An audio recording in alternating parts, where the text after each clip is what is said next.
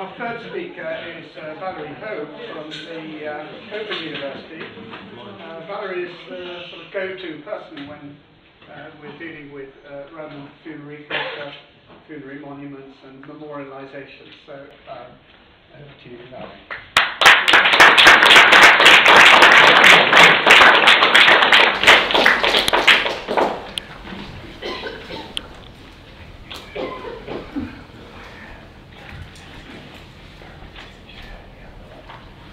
Thank you.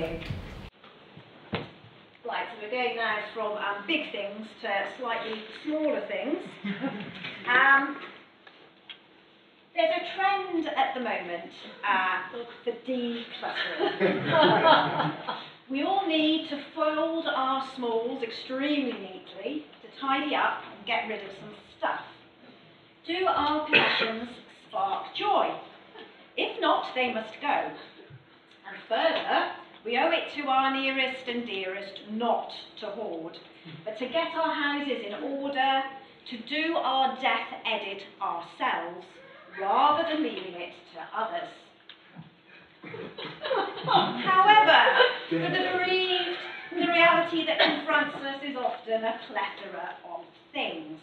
The stuffed and jumbled wardrobe, the ornaments on the mantelpiece, drawers weighed down with paperwork, or intimate items discarded on the dressing table.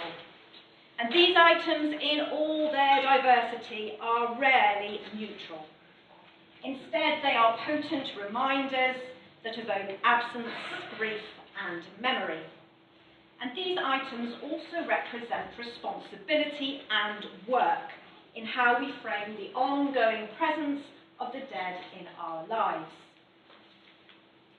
By playing with our senses, the objects left behind by the dead act upon us, spurring tears, laughter, annoyance, joy, or anger.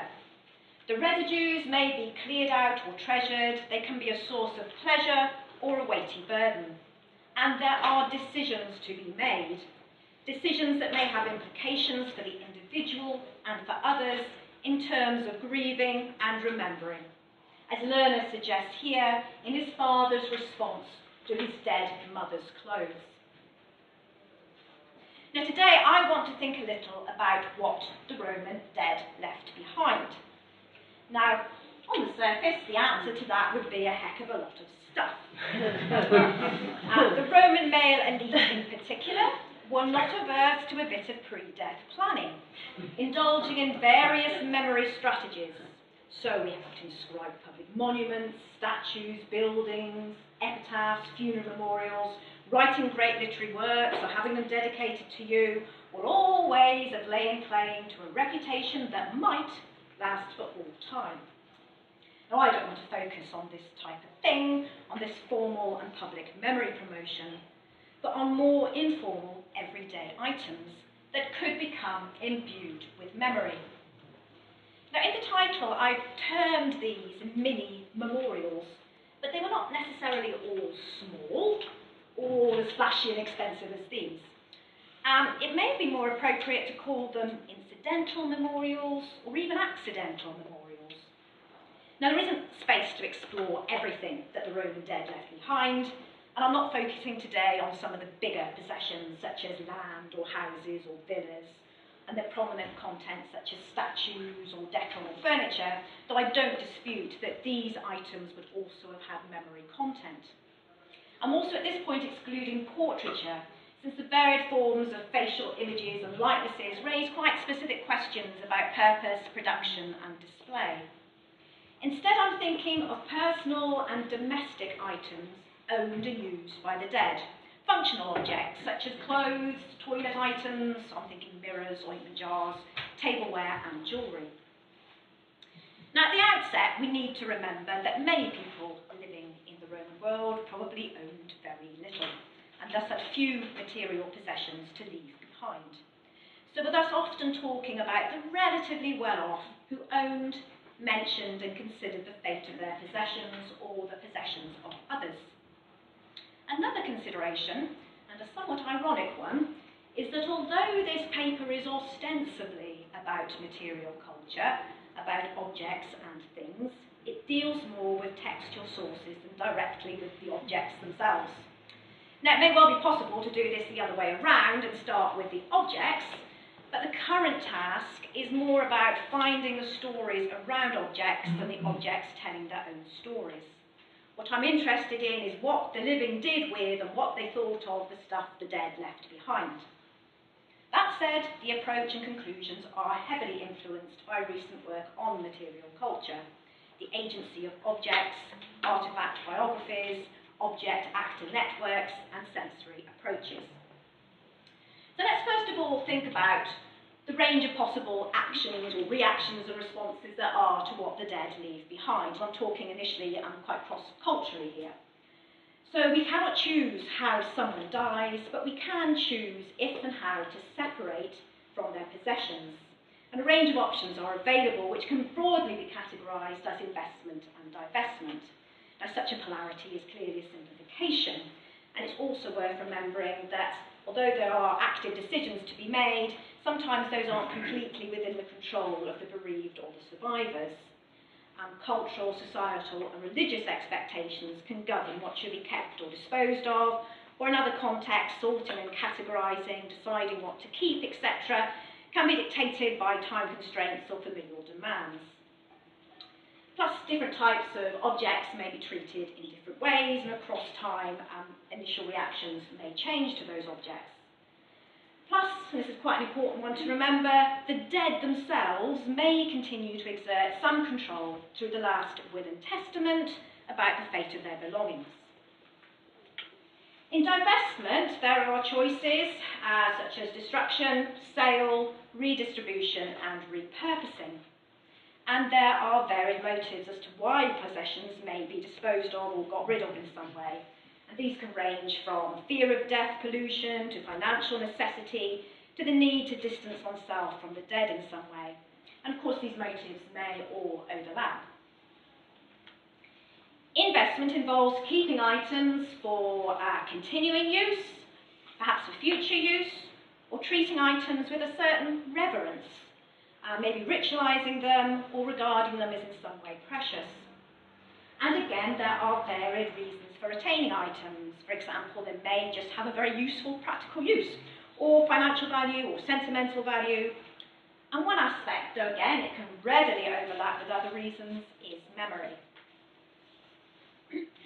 Items may be kept because they act almost as souvenirs of the dead, evoking particular experiences, events, images, routines, or habits, and or have the potential to become commemorative items, or in longer term, heirlooms.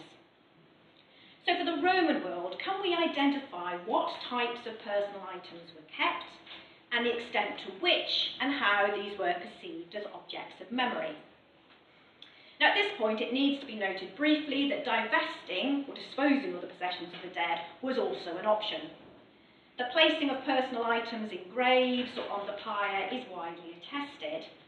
That said, and allowing for regional variations across the empire, most graves were unfurnished in the Roman period.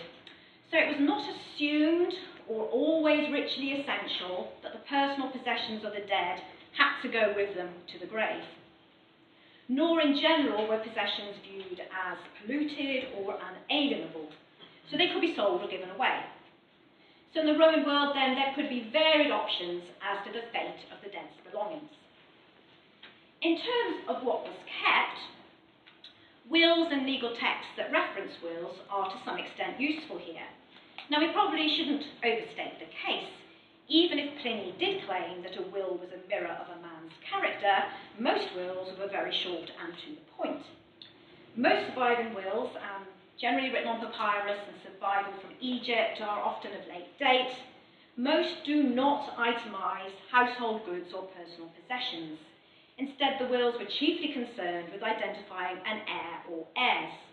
And the usual provision was for said heir to inherit all the property of the deceased, with specific references usually limited to the big-ticket items like land and money. Wills could, however, also list separate legacies. Again, these mainly cover money and land, but occasionally make reference to other items. The example on the slide, it's late in date. The reason I've included it is because it's a relatively complete example, and it gives you an idea of the types of things that could be specified. So clothing, plate, spoons, silverware. Another example is the Will of Dusunias from Rome. Again, this is quite fragmentary in terms of the inscription, but we can see in various points specific items are being identified and left to named individuals. So here they're quite fancy things, gold and silver. The digest of Roman law is perhaps the most useful here, with its sections on legacies. And in amongst these are personal portable items. So we can note references to silverware, gems, clothes, toilet items, jewellery, tableware, necklaces, rings. So these, again, are items being singled out and left to specified individuals. Now, ultimately, these snippets, as it were, can only tell us so much about the givers, the items, and the recipients. As already noted, wills simply don't list most of the dead's possessions. The primary focus in wills is often on seemingly expensive items, which are valued for their monetary worth. And in the digest, these examples are often being used to highlight an inheritance problem. So here, for example, in the middle, we've got somebody leaving 3 dishes. What happens if you can't work out what is meant by my smaller dish? Or the second one down, there's a large pearl left to somebody. Testator dies, obviously. They get the will open. They can't find the large pearl. What are you supposed to do? So as a document, it's fulfilling a specific function.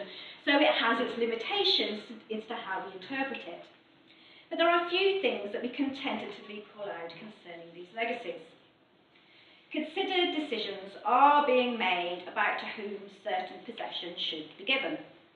The testator was bestowing a financial benefit, to be sure, but also potentially a more emotive, personal and sentimental one.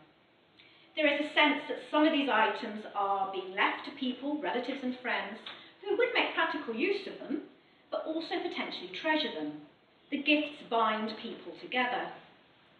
Now, 2 of the recipients mentioned here are described in affectionate terms. So we've got my dearest daughter and then my dearest Saya. It could be dearest, could be translated as sweetest. And thus the bequeathed items are bound up in networks of affection and become tokens of the relationship. These gifts also strongly evoke the senses, especially touch and sight, but also possibly smell and taste as well. These are items associated with the body, things that were worn and handled, that adorned and perfumed, and as such had the power to evoke the former physicality of the testator.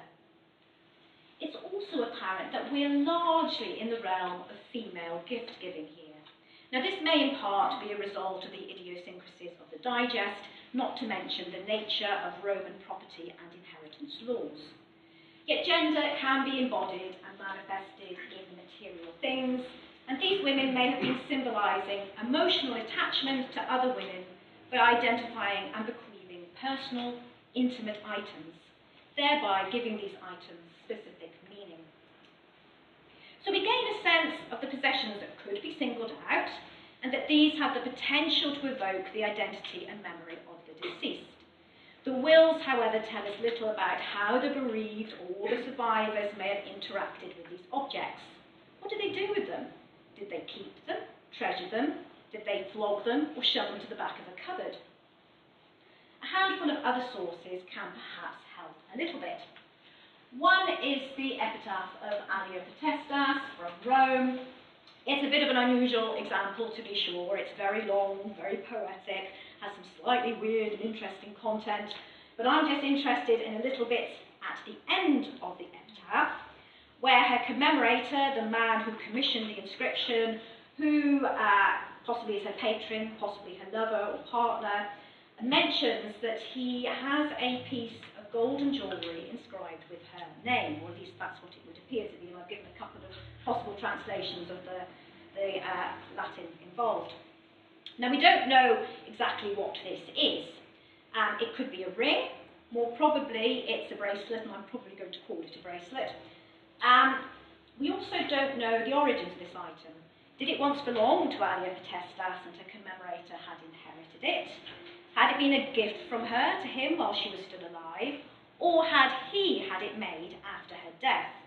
Now, this may well be a commissioned commemorative item. Nonetheless, how it is characterised is at least suggestive of the power of individualised, personalised possessions.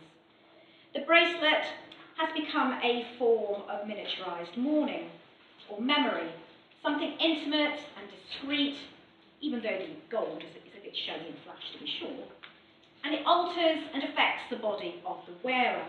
It is part of his daily routine, it would seem, and the choice to wear it is an active and considered act of commemoration. The commemorator here puns with the name potestas. It has almost a protective or inspiring aspect to it. The bracelet is like an amulet that comforts as well as commemorates. It is as if it can magically evoke Alia, and in some ways gives her a continuing presence. Now, we can't tell whether the name was inscribed on the inside or the outside of the bracelet. Was the name visible to others, or did it touch the skin of the wearer? Now, naming the dead was an important part of funeral ritual and commemoration. Even if you weren't called potestas, there was power in the name. And we do find names and relationships cropping up on items of jewellery, although it has to be said, not very frequently. Understanding what these names and relationships are, or what function they're performing, is complex. In some cases, these may be makers' marks or names, owners' names, love tokens such as betrothal rings, initials on seals. But maybe we have to also consider the possibility that, like the Alia Potestas bracelet, some of these may have been forming commemorative roles. But what I would raise is that whatever the purpose of the original decision to include or add the name or relationship, this information stayed with the item. And if others inherited said item, it may have taken on a memorial function, and if worn, the identity of the new owner became entwined with the identity of the original owner. So through use and wear, the bracelet, I'm calling it a bracelet, that named potestas had agency. It was part of the commemorator's routine to wear it, to keep the memory and the presence of Alia close to him. And we can imagine the same for other items, whether named or not, such as clothes, perfume jars, or mirrors. Routines, habits, and daily rituals could become centred on relatively mundane but memory-laden items. An anecdote from Suetonius is suggestive of the personal resonance of certain inherited objects. Now, Vespasian's family didn't have much by way of ancestral portraits, but the family home remained important to him. As if preserved in aspect, the place evoked his childhood and the relationships that defined it. The most powerful man in the world, with access to money, gold, silver, and jewels, treasured in particular a small silver cup. Why? Because it belonged to his gran. The value in the item was in the associations that it held, not in the silver. And further, Vespasian made the cup part of regular rituals. Using the cup, seeing it, holding it, touching it, bringing it to his lips, tasting the wine, brought him close to a dead loved one. This was active, not passive memory work. Another example, if through somewhat negative characterisation of how the former possessions could evoke the dead, is found in Seneca. Seneca, in slightly lecturing mode, as always, emphasises to the bereaved Marcia that she will not find her dead son at his tomb, no more than she'll find him in his old clothes. Seneca is stressing the finality of death and the end of a physical presence. Yet he is also, even if somewhat indirectly, suggesting that some people did seek comfort at the tomb, in the idea that the dead might have some sort of continuing physical presence, and that clothes and other items left behind might also evoke that physical presence, even if Seneca doesn't approve. Now, this reminds me of a quite well-known quote from Stalagras, who talks about the role of clothing in mourning. The magic of cloth, I came to believe, is that it receives us, receives our smell, our sweat, our shape even, And when our parents, our friends, our lovers die, the clothes in their closets still hang there, holding their gestures, both reassuring and terrifying, touching the living with the dead. So this evokes the ability of clothing in particular to hold memories. In fact, more than memories.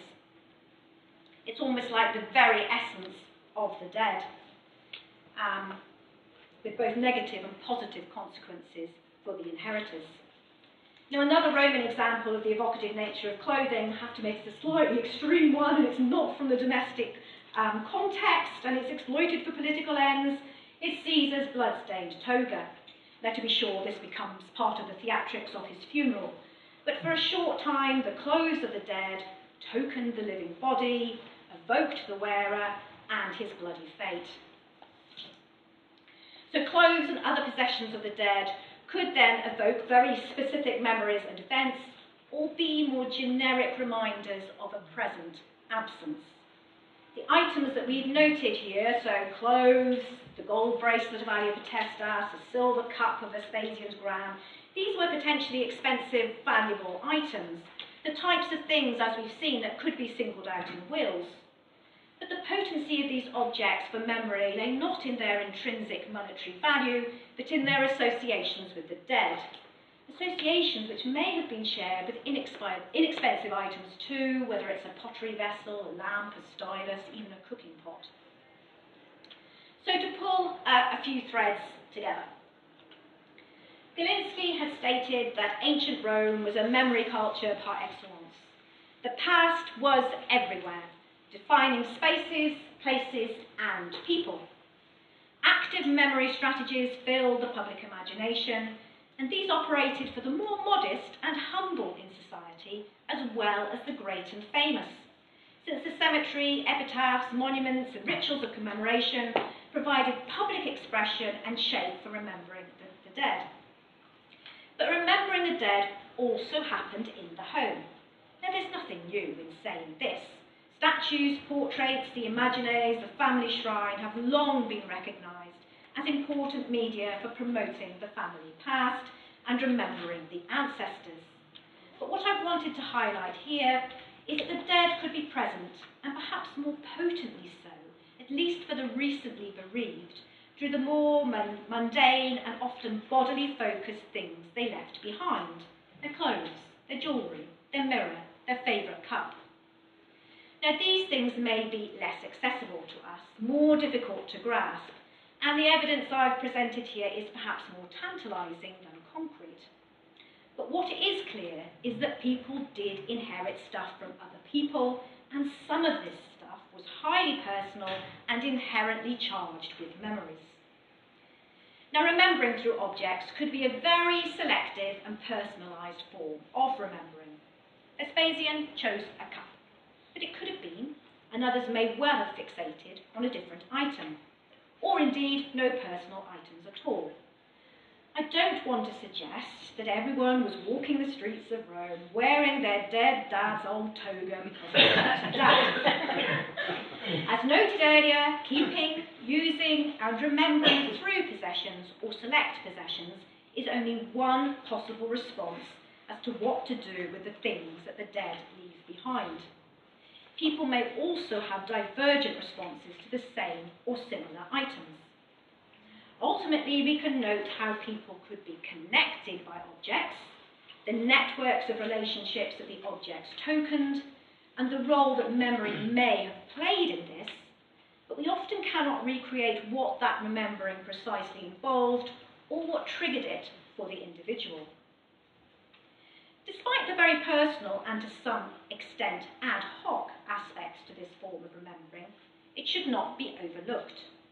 It could be a very potent form for materialising the absent, for creating a continuing presence for the dead in the ongoing lives of the living.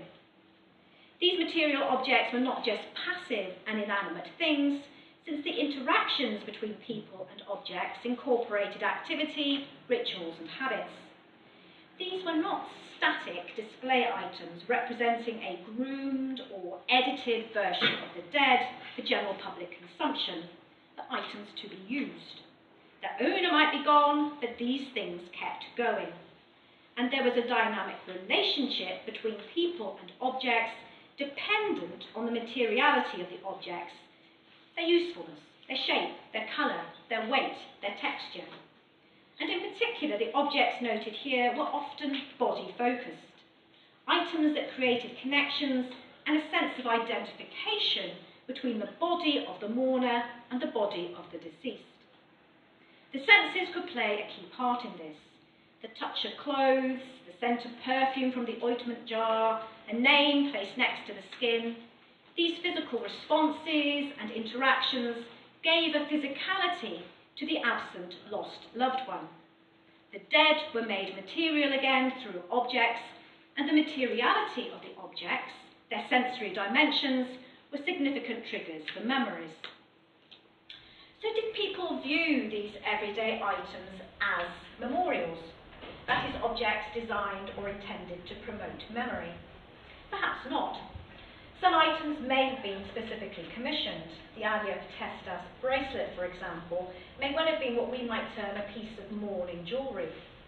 And it's worth noting that the composer of her epitaph also mentions a portrait that he's got, and it seems to be for domestic rather than tomb use, and he suggests that garlands and flowers were regularly offered to it. So that is to say, within the home and about the person, there could be items which had an overt memorialising function. The more mundane inherited items, however, were not made as memorials, but part of their individual object biography may have entailed, at certain points at least, a memorial function. This memorial function was often predicated on the continuing use of the item. That is, the item didn't change into a memorial. It continued as necklace or cape or mirror that had added memorial agency. The item could also continue to evolve and change and outlive this memorial role, or the latter might come to define it, with the object gaining heirloom status.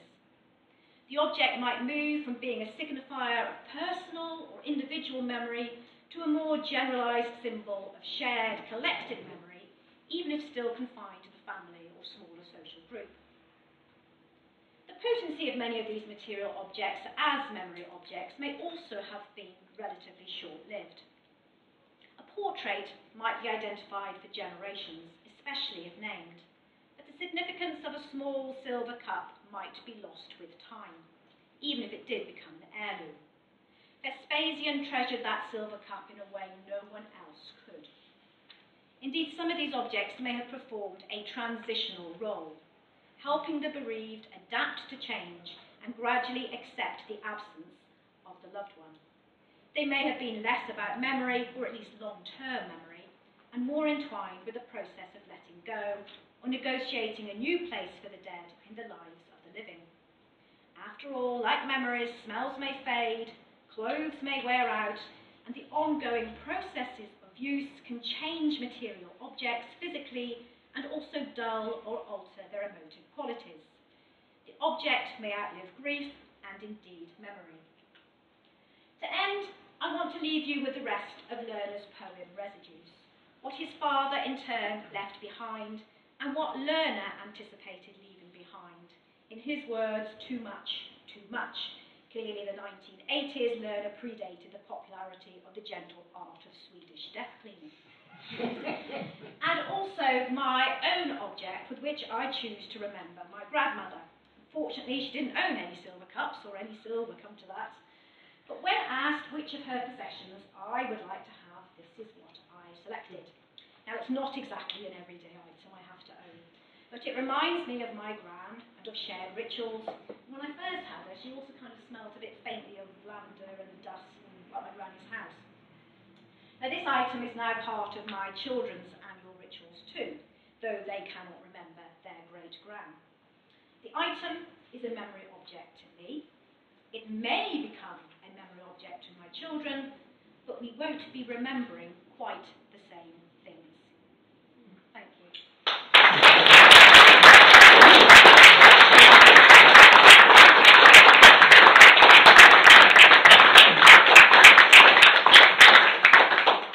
Well, thank you very much indeed. That was terrific.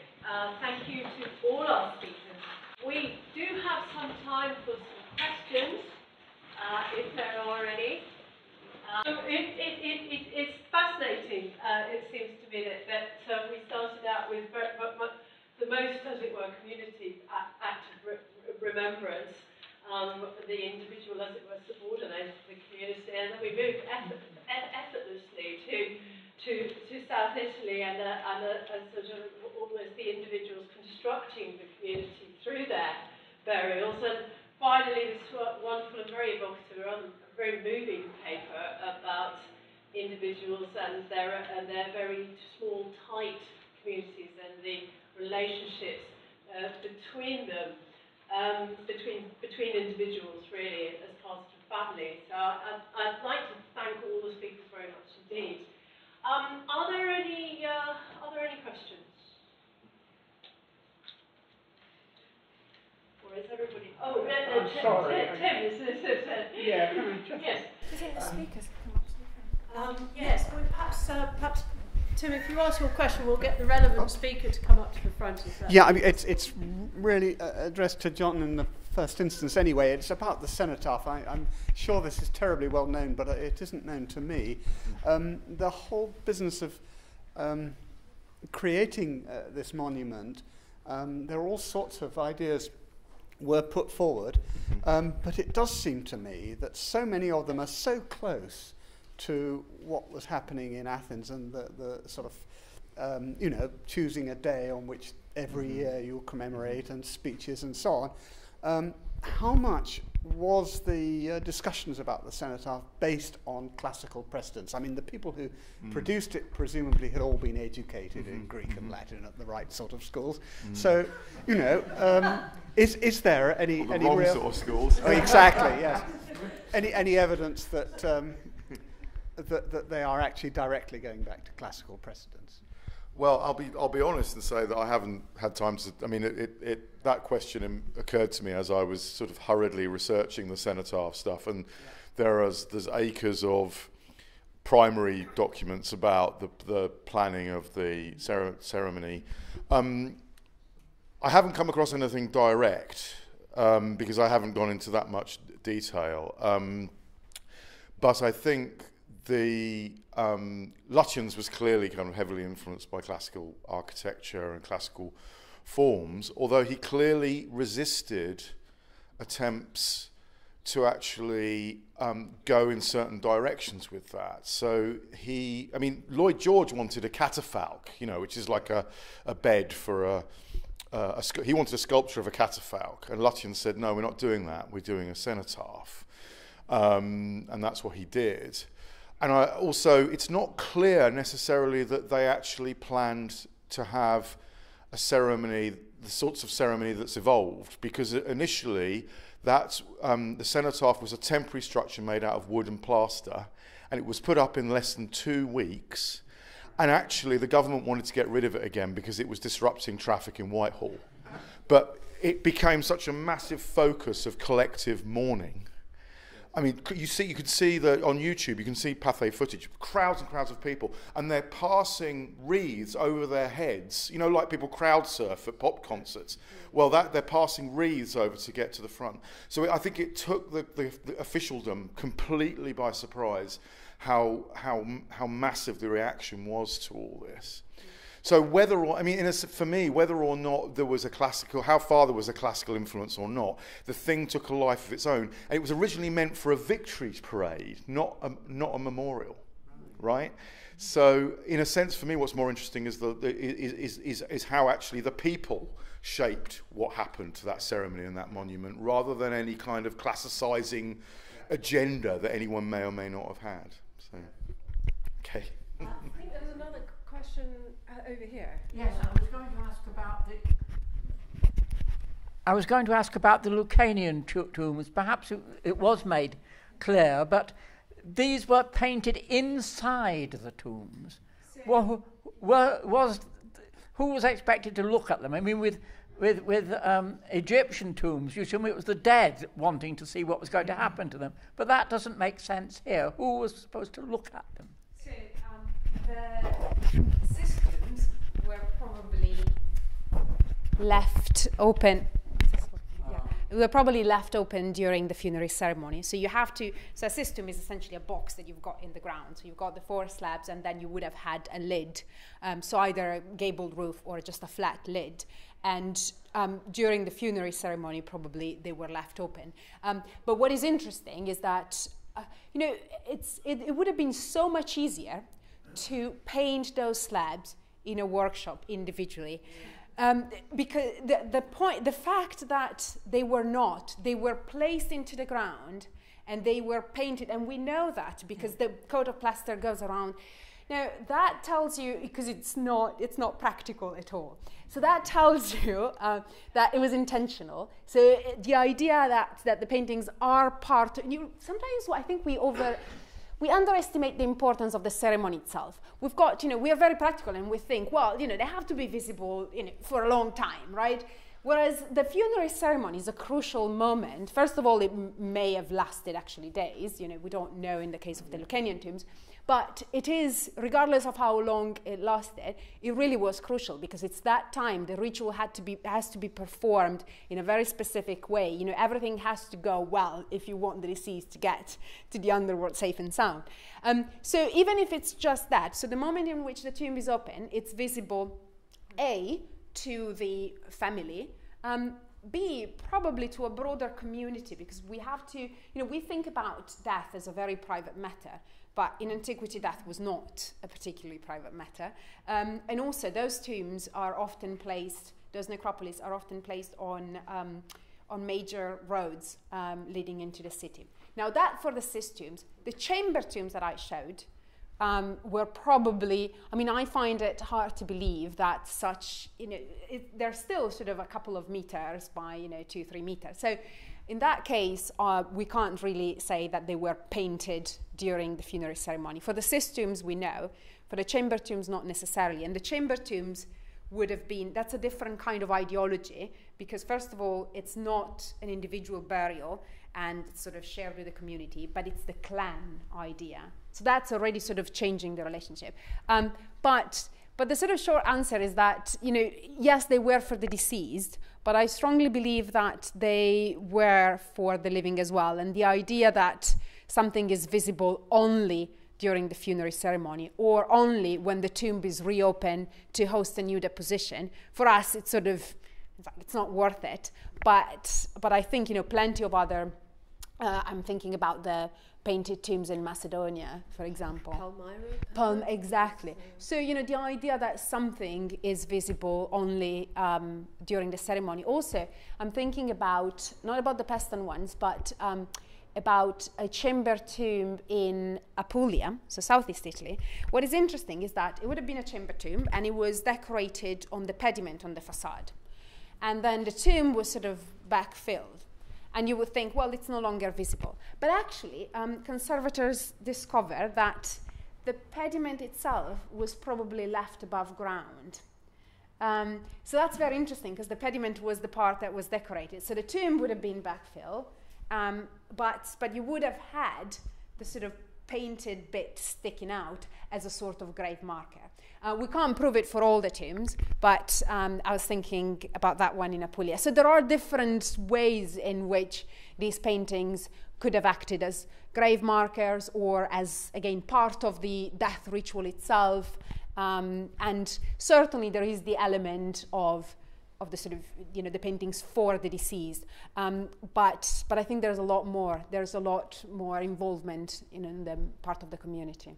But thank you. That's an excellent question. Thank you very much. Are there any other questions? Yes. I'll make it quick. Actually, someone behind you as well. Sorry. It's for Dr. Hesk. You said your granddad was commemorated on 2 monuments. The Athenian naval war dead were barely commemorated at all, given the evidence we have. Do you have any view on why that would have been in Athenian culture? Well, gosh. There is this sort of idea that there is this sort of idea that the sort of Athenian civic ideology is sort of, I don't know what the word, hoplite biased, as it were. hoplite and cavalry biased, and it's hard. It's hard to generalise. I mean, I think that the sailors were commemorated on the casualty list, weren't they? I think. So they are, at least they get on a casualty list. But you're picking up on something there that I think is right. That there's this sense of relative lack of visibility somehow. And I think, and of course that's the Thetes. They're the poorest class of Athenians, and they don't get, the beginning of democracy. That class doesn't actually have proper political rights yet. So they're the engines, as always. They're the engines of empire, least recognised, least visible. So. Thank you. And I think Helen. Yes. Okay. This is for Valerie. I was going to ask, do you feel that the Romans would have been more present through objects than people are nowadays, just because there would be fewer objects around?